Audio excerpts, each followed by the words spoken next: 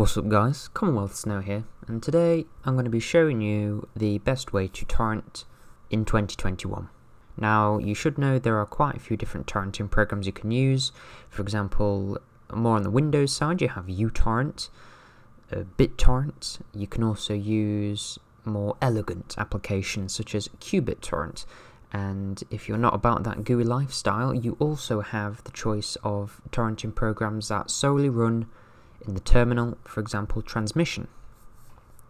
Now I'm going to be showing you, in my personal opinion, the best GUI torrenting program, which is QBitTorrent. Now I say the best in my opinion, but in reality QBitTorrent is the best GUI torrenting program to use due to its features, its open source nature, and its privacy respecting etiquette. uTorrent is the worst because I'm pretty sure they implemented a Bitcoin cryptocurrency miner in their software at some point, so you know, not the most trustworthy people, I think. Now, some common misconceptions I see online sometimes is that torrenting is illegal. Now, in most parts of the world, from what I've gathered, torrenting itself isn't illegal, as torrenting is just a way to share files, peer-to-peer file sharing. But when you share files that are copyrighted, for example, if you're torrenting a TV show, that would be considered illegal in some countries, including the United Kingdom and the United States. Now, if you're somewhere like Poland, just the country that came to mind, you can download copyrighted material if it is only for personal use. So, interesting footnote there, but there you go.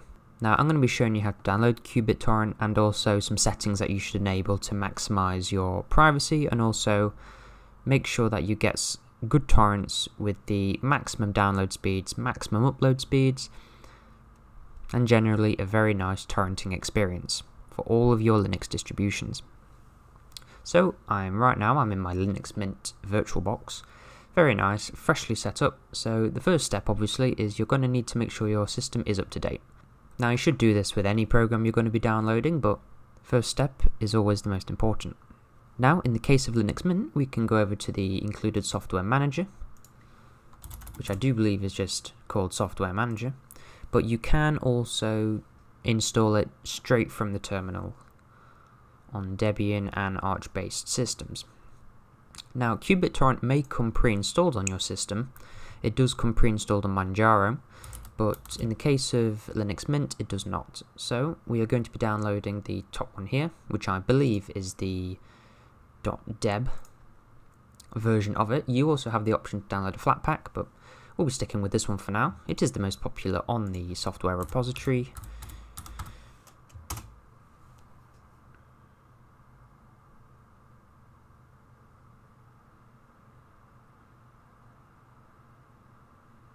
So we can download it here, very quick download, and click launch. Gives you this little legal notice here, only shows it once, just going to click agree. And here we are now in QBitTorrent. So, first of all you're going to notice all these different menus here, and all these different tabs. Now, you shouldn't need to worry about any of these most of the time, they're just there for some information you may find interesting, or you may find useful in the future. But, no need to worry about them for now. Now what we're going to do is going to head over to Tools and click on Preferences. Now we're going to bring up these menus. So in this Behavior Settings panel here, you do have a couple things that you can check out. You don't need to change any of these when you're getting started, so we shouldn't worry about this Behavior tab too much, but the Download tab, we're going to change a few settings. So first of all, the setting you might want to change is your default save path here. So if you don't want your torrent to save on the host disk, but for example you want it to go to an external disk drive, you can navigate all of your disk drives through the GUI here.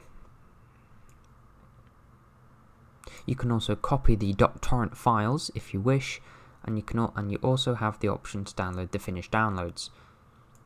As when you finish downloading a torrent, it will automatically start seeding that download to other users. Or the peers, I should say. So we're going to navigate to the connection tab here.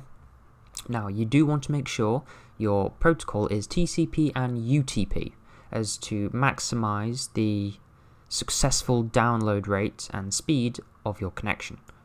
Now, if you're having a bit of trouble downloading some torrents that you know are sound and people are seeding, you may want to just randomize your port used for incoming connections, but it can differ from person to person, from system to system.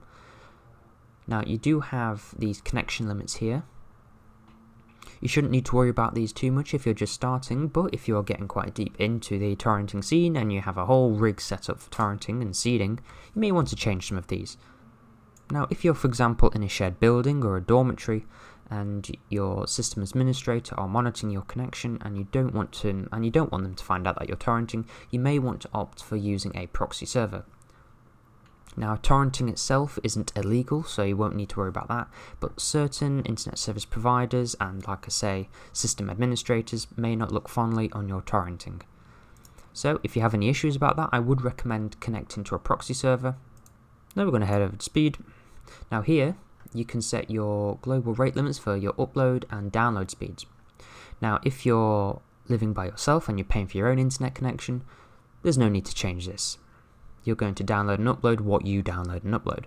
But if you're, for example, on a metered connection or you're in the household with other people, you might want to introduce a upload and download limit for this. Now, qBittorrent also gives you the option to schedule a different set of upload and download limits, as it says here, and you can change the time for when this is enabled.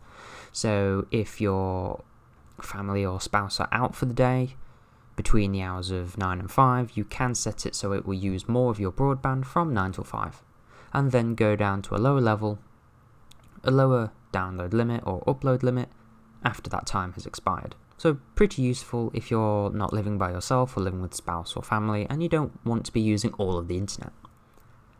Of course, this will differ from if you're using Wi-Fi or Ethernet, so if you're connected straight into your router, it would probably be better to set a download limit if you're expecting other people to be using it, but if you're using Wi-Fi, you will naturally be limited anyway to the speed of your Wi-Fi dongle.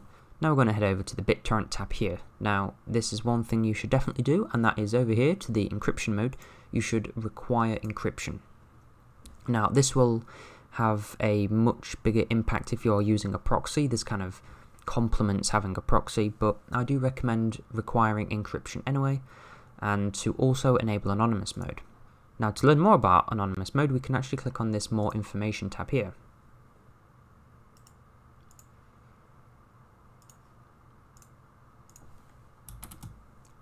So I'm just going to copy that link and paste it in there.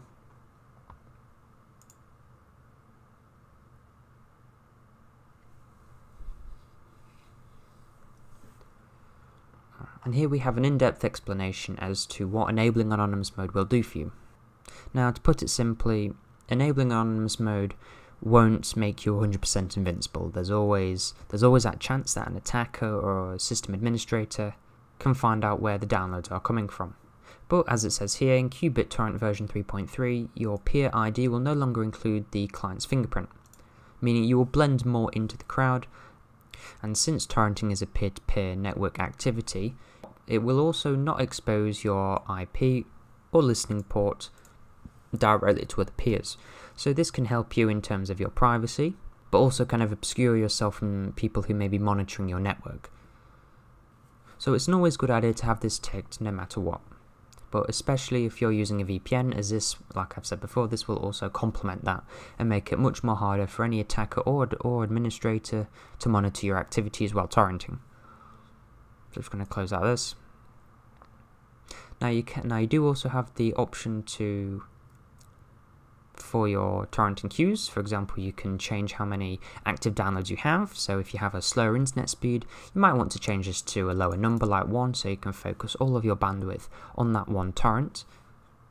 But also if you have a greater internet speed, so for example you have fiber optic or you have gigabit speeds, you might want to increase this. When you do download a torrent and it's finished downloading, your qBittorrent will automatically start seeding that, and it's always a very, very good idea to seed your downloads to at least a 1-to-1 ratio, just to give back to the community and to not be a leech. And we all know leeches are the worst thing in humanity, so you don't want to be one of them. You can also choose to have qBittorrent start up when you start up your computer to automatically start seeding those downloads. So if you have a large collection of Linux distributions and Linux ISOs, you can automatically set qBittorrent to seed those to other peers. So that's about it. This just goes to show how simple and easy to set up qBittorrent actually is, private, respecting and secure torrenting. So thank you very much for watching this very simple video. I hope it does help you, and I hope you can download as many Linux ISOs as you possibly can. Make sure to always seed. Have a good day everybody, and I will see you later. Bye for now.